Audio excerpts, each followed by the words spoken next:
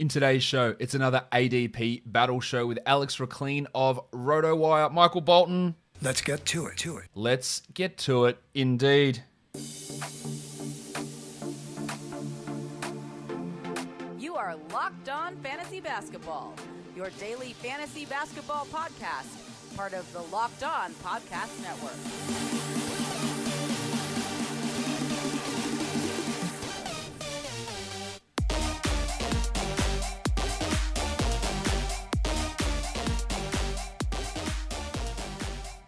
Hello and welcome to the Locked On Fantasy Basketball podcast brought to you by Basketball Monster. My name is Josh Lloyd and I am the lead fantasy analyst at basketballmonster.com and at Yahoo Sports Australia, and you can find me on Twitter as always at redrock_bball and on Instagram at Locked On Fantasy Basketball. Today we're doing another ADP battle, as I mentioned, with Alex Rikleen of Rotowire. I hope you guys have enjoyed the mock drafts. Got some more mock drafts coming in the next couple of days as well. So let's bring Alex in here and let's talk ADPs.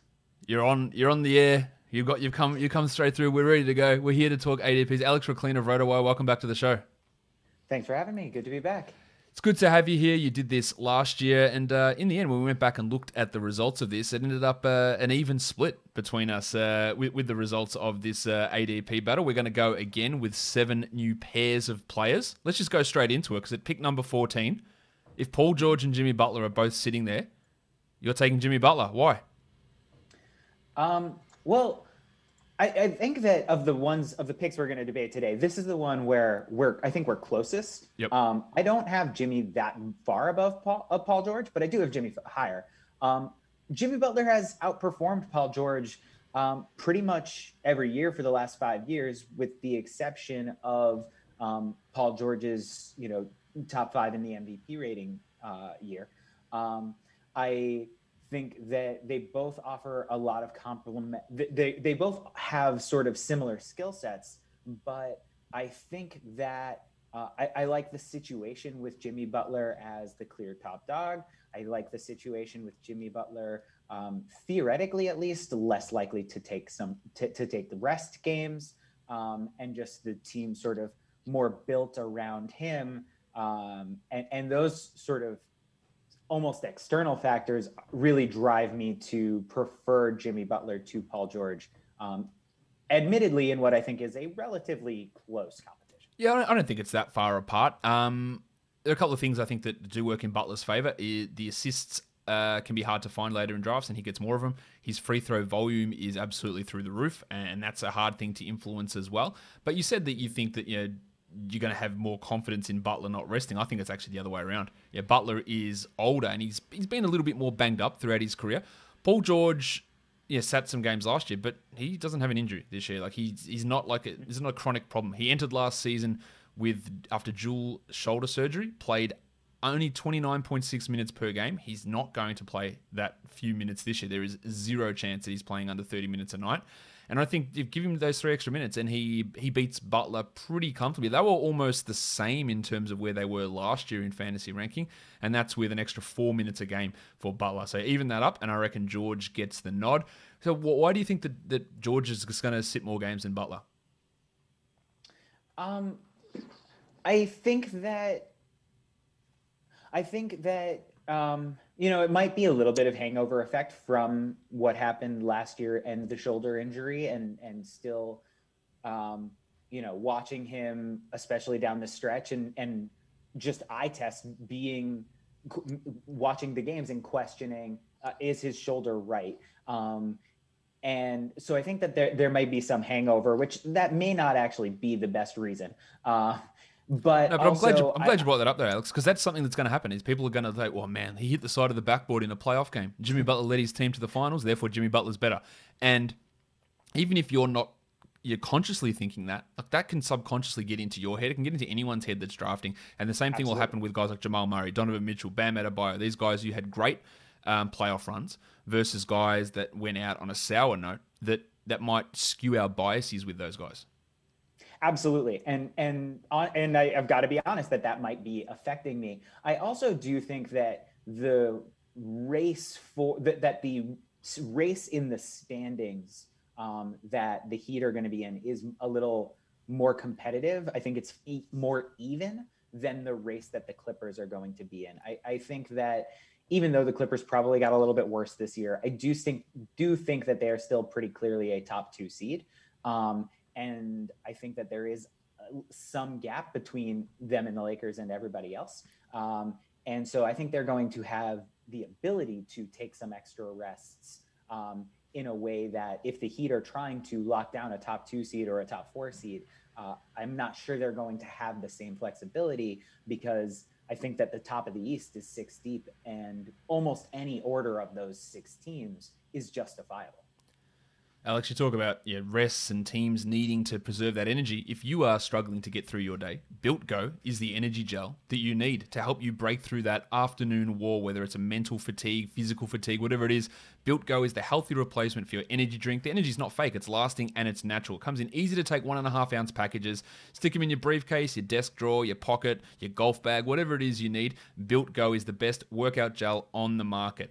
3 delicious flavors: peanut butter honey, chocolate coconut, and chocolate mint. It combines energy gel with collagen protein. It's loaded with beta-alanine, B3, B6, B12, honey, and some caffeine. And the collagen in there helps promote joint, soft tissue, hair, and skin health. The stuff literally makes you look better. So go to builtgo.com, use the promo code LOCKED, and you'll get 20% off your next order. The promo code is LOCKED for 20% off at builtgo.com.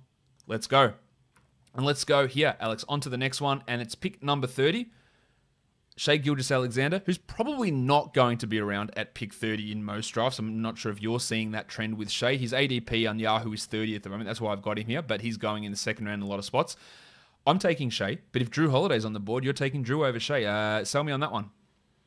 I think that you and the fantasy market at large are building in a little too much growth for Shai. That's fair enough. It strikes me as a little too much, a little too optimistic and a little too much projection. He's a great player. He's a fun player to have on your team. Absolutely. And I would be delighted if he lasted a little bit past this pick, which, as you've pointed out, he isn't. But he was already playing 35 minutes a game last season, and his usage rate was 24%. There's not that much room for his usage rate to go up. There's not that much room for his to come from his growth. And I think that playing next to Chris Paul helps a player's fantasy performance. And that being gone, while it will lead to more opportunities for Shai, it will also make life harder for him. And so I can't go from his 53rd ranking last year in 9Cat to 30th. I can go to 40th, but I think that's too much of a leap. And with Drew Holiday, we're looking before at you a guy go into Drew, let me just touch on Shai here for a second, Alex. I agree with some of what you said there. It will be harder for him. So I think he's going to suffer a dip in his field goal percentage because Chris Paul's not there. He's going to probably see his defensive numbers drop off.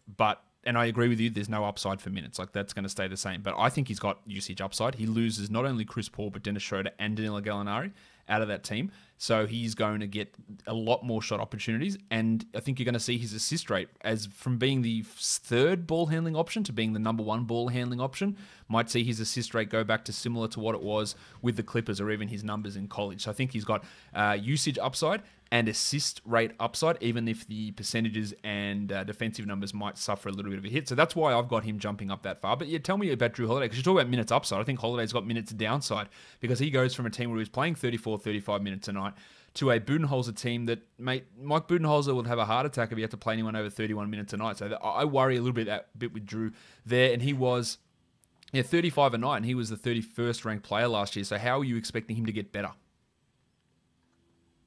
So I am a little bit worried about what 3 minutes less per game is going to do. Absolutely. That is my biggest fear with Drew. One of the things I did look at, though, when I was looking at Drew, was I looked at what was Eric Bledsoe's usage rate when he left. So Eric Bledsoe, he was only playing 27 minutes per game. That is fewer minutes than Drew was playing, and it's fewer minutes than Drew is going to play. But Bledsoe was averaging more than 24% usage, and Drew was averaging only a little bit higher, 24.6% usage. So assuming sort of a 1-for-1 flop, Drew's usage rate can stay the same roughly. We're talking about a probable minutes hit, but we're probably not talking about a usage hit, and I think that is helpful and relevant.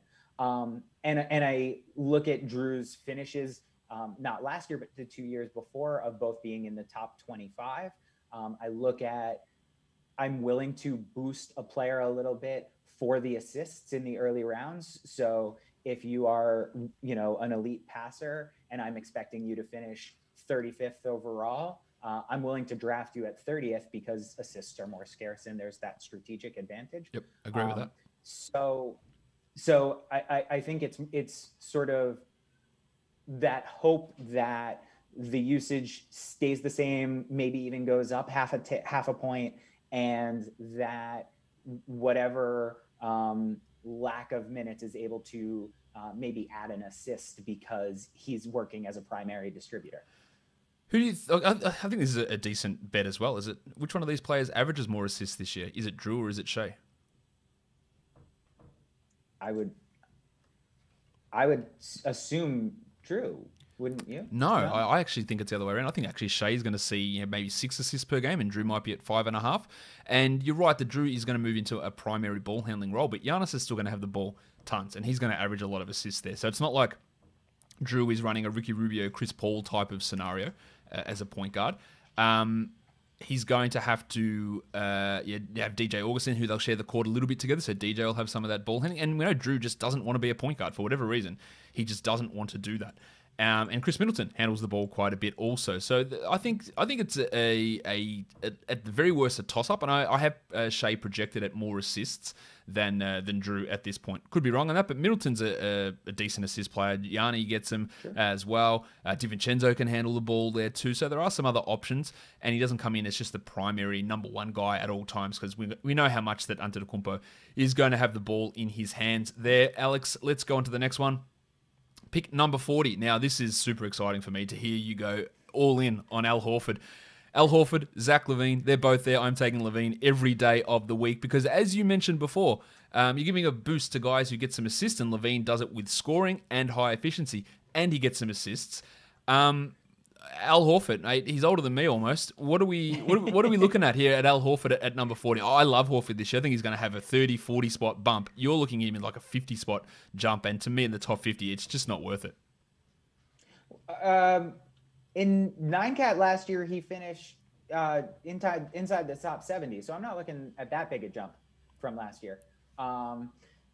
But I think that, Horford, when you look at his contract, when you look at what the Thunder are doing, I think that this is a reclamation project very similar to what they did with Chris Paul, albeit with a lesser talent player. But a guy who was in a situation that wasn't being used to his full skill set, who has some years left on his contract, that they want to put him in a situation where he shows better so that they can turn around next offseason and trade him for a good draft pick, just like they did with Chris Paul this year. And I think we showed that the system works. And I think, as you were just talking about with the Thunder's departures and the increased usage rate for or opportunities for Shea, I think that there is a lot of opportunity for Horford. And so I think that he's in a much, much better situation than he was in last year. Yes, age is an issue. Yes, injuries are an issue, but injuries aren't that big an issue. He has been pretty sturdy for most of his career. You've got to go back a decade before you find almost a decade before he played less than 65 games. So there are some missed games, but he's a relatively sturdy player, generally speaking, in terms of the health. And again, looking at assists, I really put a strategic premium on big men who can pass. And Horford's averaged at least 4 assists per game for several years. And you just said that you're expecting Shai's assists to almost double. I think it's reasonable to expect probably the next best passer on the team, maybe with Horford, to see a boost from 4 to 5 or even 5.5, 6. Yeah, I think that's possible. Yeah. And so I think that there's that sort of strategic bump as well. And then finally, last year was a down year, but before that, he was a top 50 player every season forever. And so, yes, age is going to knock down that upside, but we're talking about a guy with a long track record of top 50 performance. Yeah, look, he's awesome. Like, there's no debating that. And I think what's going to be interesting between these two players is that there is a real chance that Al Horford averages more assists than Zach LaVine. But Zach LaVine has a higher field goal percentage than Al Horford, which is weird when you're considering shooting guards versus centers. But I reckon that's a possibility that those two things could happen. Look, you're obviously valuing turnovers, which I do not give a shit about at all. You can have 0 turnovers, and unless you're interested in drafting Marvin Williams, like I don't really care about those turnovers. So I think that inflates the value of guys like Horford, who might average 14 points a game, which is not that high. And you talk about the value of assists. The value of points is way more important in those early ones. That is, you cannot get scorers outside of the top 40, and LaVine's going to be maybe a 25 point per game scorer, maybe 23, whatever it is, and Horford might get 13. So that's a big differentiator to me. But I agree that Horford's going to be much improved, and he's a great target, and his ADP of 94 is ridiculous. I wouldn't be taking him inside the top 50, but I understand all those arguments. I just think the value of LaVine in his scoring it tops it off for me to take him at number 40 there. Can I just jump in and say one thing, which is the point about you have to pick high scorers early is very much true, but I think it's actually becoming less true with the 3-point boom and with the way the league has been shifting over time. 4 years ago, you couldn't get a 20-point scorer outside of the top 40, and now they're rare, but they do exist. It's about, so it is about 3 or 4 of them, though. Who are they? Andrew Wiggins? Buddy Hield, Zion's ranking last year was low, but I don't know that counts. Looking at it right now, Kobe White averaged 20 per game. Jamal Murray was outside the top 40, although his ADP was better than that. Jaylen Brown was outside the top 40. Yes, there are not that many, but they do exist in a way that they literally didn't exist. No, that's true.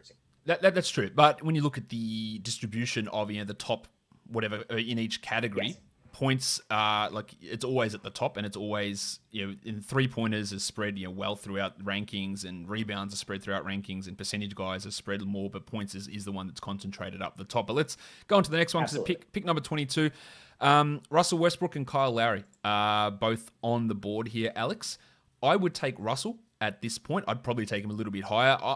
The reports from Scott Brooks, he's going to miss one game of back-to-backs, and a lot of people have been misinterpreting that. I had multiple people say to me, well, Josh is going to miss both games of a back-to-back. Like, he's not going to miss both games of a back-to-back. He's going to miss one of the 2 games. But this is not a surprise to me, Alex. This is what I expected from Russell Westbrook when I started my projections. He was going to miss back-to-backs.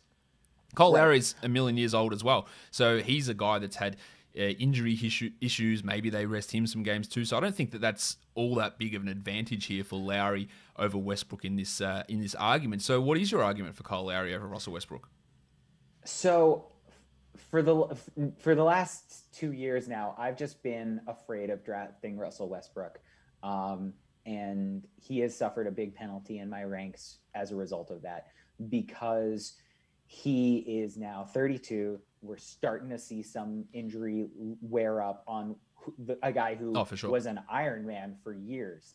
And I think that just his specific mentality and his play style are the type that are going to, he was so great because he was such an incredible, athletic, aggressive force. And I don't know that he has the mentality to be able to take those gifts and play at 80% and manage his skills so that he can survive a season. And I am just terrified that when it ends for Russell Westbrook, it's going to end badly, and that it's going to end fast. We've entered an era over the last decade plus where more and more stars are able to age gracefully. And Russell Westbrook strikes me as an exception. I don't see his mentality allowing him to do that. I think at some point it's just going to be a disaster. And I am willing to take the fact that I might be drafting a worse player with a worse ranking to avoid being a part of that when that bill comes due. And maybe I'm wrong. Maybe I'm missing on this pick. But I think one of these years he's going to go from top 30, top 40 to barely top 100 because his body can't do it anymore. Yeah, look, I think that is going to happen for Westbrook. I've got no doubt about that. I don't think it's going to be this year, but at some point it's going to be poor. Now, the encouraging thing I have for Westbrook is that towards the end of the season, he just figured, I don't know if he figured it out, if it was drummed into him, or he accepted the reality that he can't hit threes, that he can't do it. And 8% or 9% of his shots in that post All-Star break period, or in January onwards, whenever that period was, I can't remember the exact number, were from three. And he, overall for the season, 16% of his shots were from three, down from 28 the year before. And he'd been at 19 and 30 and 24 in previous years. If he gets that down to single digits, like 10% of his shots from three, then that field goal percentage doesn't hurt you. The free throws, they were back up to 76 last year, so they didn't really hurt you. And that was the common thing. Westbrook, he kills your free throws. You've got to punt both categories. Well, last year, he actually didn't at all, because he was at 47 and 76. And they are actually like bang on average numbers there. There is going to be a problem with him at some point. But I think him taking that step to realize, no, I cannot shoot threes because I'm bad at it, and actually accepting that fact made him awesome in that second half of the season. And that's why I've got some faith in him. Lowry is 3 years older, 3.5 years older, and has had injury problems. Let's see what they do. He's also weirdly, this has been recorded a few days before it's been released. He hasn't even been around the team. So I don't know what's going on with him at the moment. I don't know if he is having a COVID diagnosis, but he's just not there. So I don't know what is actually going on with Lowry. That's a little bit of a concern. But I can totally understand avoiding Westbrook because of those concerns. I just think it's probably a little bit higher for Lowry, and maybe if there was other players in this mix, you'd take them there. This is more just to say who you would rather out of these two. That's fair. Just because I would completely focus my answer on the fact that I'm afraid of Russell Westbrook at this stage of his career. Just a couple words in Lowry's favor. He has been top 40 for years. Oh, he's awesome. He was top 25 last year. He is, again, one of the top 10-ish players in assists per game. And I don't think that picking him in the early 30s is a bad pick at all. No, that's exactly where it should be. At the end of the second, start of the third round is absolutely fine for him. Yeah. Last year I got shit on for saying that Kyle Lowry was going to be the Raptors' best fantasy player because everyone was, Pascal Siakam, got to take him at number 12 or number 15. I think Lowry, again, is probably going to be their best fantasy guy. Maybe it's Van Vliet. Maybe Siakam takes a step up, but he's just consistently good. And this is not to say that I don't like Kyle Lowry, because I obviously do. But it's just that I would take Westbrook ahead of him. The next one, pick 45. De'Aaron Fox, Robert Covington. Love Robert Covington. I just don't want to pick him at number 45. We know what he did in Houston. They were awesome numbers. He was like a top 20-ish sort of player in that Houston run.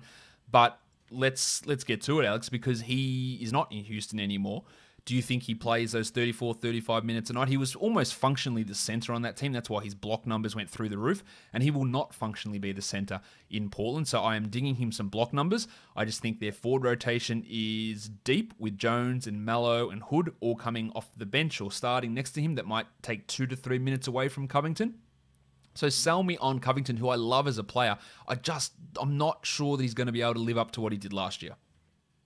I think what you're saying makes some sense. And, part of picking Covington is he's a guy who's going to help you in turnovers, which your strategy, which is a reasonable strategy, is to not pay any attention to turnovers. At Rotowire, we'd still include those in our, sort of normal, as our sort of default when we're writing.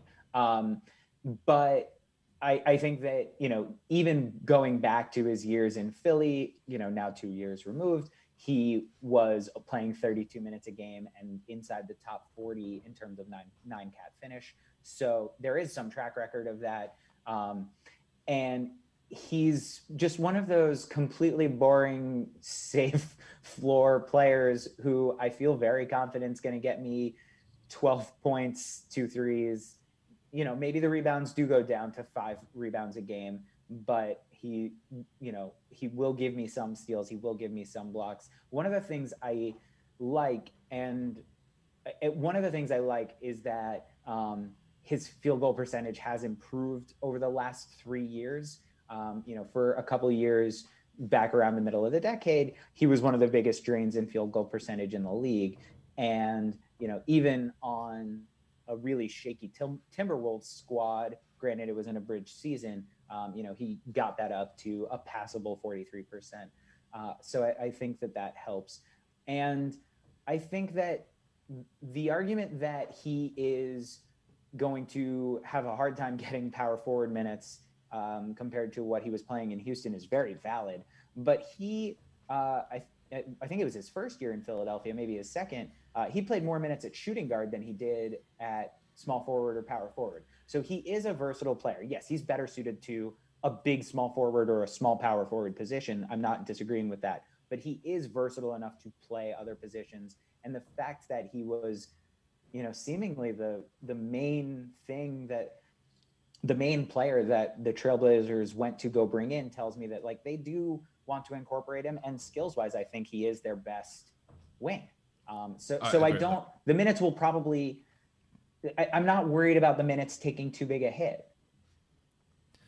Yeah, look, I think he's still going to play his 30 plus. I'm just not sure he's going to play the D'Antoni 34, 35s. And the worry there I have again is just having him not being the primary rim protector, because that's going to be Yusuf Nurkic. Does that just cut some of those block opportunities, which is what really vaulted him right up last year? So I guess this is just, I like Covington. I think he's a fine mid-round guy, but I'm just pretty big on De'Aaron Fox. Now, his free throws are poor, but the big assists, the high scoring, really good steal numbers. What are you souring on De'Aaron Fox? What is it that you're a little bit down on here? So tell me what it is. So the Kings coaching staff, the Kings that's true. Organization terrifies me. And a player suffers a 10-point drop in my ranks just when I see SAC next to their name. In 9cat, which is sort of what I do my default rankings in, he was 70th 2 years ago and 82nd last year. He was considerably higher in 8cat. Do you have his 8cat? Yeah, 55. Yeah, so I mean that's a lot better, and that certainly helps. I do expect him to do better than he did last year. I do expect some improvement. He had that grade 3 ankle sprain last year as well, which obviously impacted what he was doing during the year. But just the Kings factor terrifies me. And when I'm looking at, that sort of late fourth round, it's an area of the draft that I just don't love. And so I would rather what I feel is the sort of, quote, safety of someone like Robert Covington over, the volatility of the Kings. Even for sort of a much more fun player like De'Aaron Fox. And, as we're noticing probably a theme with my picks, having Horford higher, having Covington higher, I do like low scoring players. My favorite punt build is punt points. It is a good one. I think there's a ton of value in that build. And so low scoring players do tend to creep up my rankings in particular because of that. Yeah. All right, next one. We're in that same sort of fourth round, fifth round type of area. Pick number 43. I discussed this player with Jared Johnson a couple of days ago. That's Kelly Oubre Jr. So I've picked 43. Kelly Oubre is on the board. Ja Morant is on the board. I'm taking Ja every single day of the week. Getting scoring and getting assists. 20 and 8 guy is super value for me. High field goal percentage for a guard. Yes, he's going to be low in steals. He's not great there. He's going to be low in threes, but just that assists, the points, he can rebound. He can give you some solid enough percentages. I am taking Ja every day here at this spot. Now, I talked quite a bit about Oubre with Jared the other day. I'm just a little bit worried maybe about how the usage goes and where he is in the pecking order with the Warriors, with Wiggins and Curry, and how that all fits in. How his percentages look, because they're never superb. So, he sold me on Oubre. I want you to sell me on why you'd have Oubre over Morant. I was looking through our notes, and Oubre was one of the players that I actually argued for on this show last year. It's kind of funny that, back to back, I'm trying to pitch for Oubre. I still like the situation is a thing that's worth just calling out right away. I think that where he is going to slot in on the Warriors, especially with Klay Thompson out, he's probably going to be their second option offensively. Almost certainly going to be their second option offensively. He's certainly a better player than Wiggins. He certainly is, but does Andrew Wiggins know that? And so I think that recreating something like his 22 usage rate and his 34 minutes from Phoenix last year helps. When I'm looking at players, I do look at the point guard next to, and going from Chris Paul to Steph Curry as your primary facilitator, not a downgrade there. So he's still going to get that kind of, he wasn't with Chris Paul, he was with Devin Booker and Ricky Rubio. Yes. Sorry.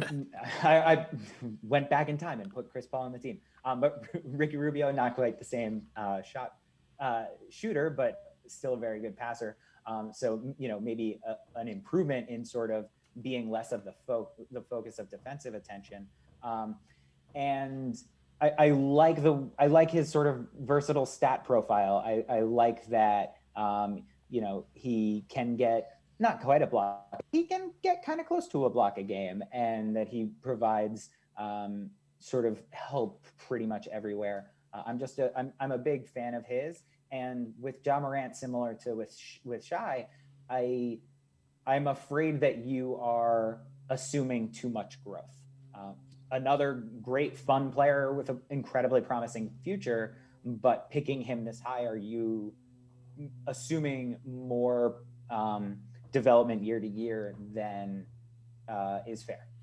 He averaged 18 and 7 last year, and I've got him at like 21 and 8. So it's 3 points and half an assist per game, pretty much. So I've got him going up. That's reasonable, yeah. Which I don't. And look, I'm not actually anticipating much in terms of percentage growth because he was so good in the field goal percentage last year. So it's just really looking at him. And I think the main thing for me for Morant, he played 31 minutes a night last year. I think they're going to just fully let him go and play 34 and give him 3 extra minutes. I think he can score 3 extra points, and that's the jump there for me with Morant. I think that's a pretty straightforward, and that's not even including like an increase in steals or threes or efficiency or anything like that. It's like play 3 more minutes, score 3 more points, and there you are. And that's my argument for Morant.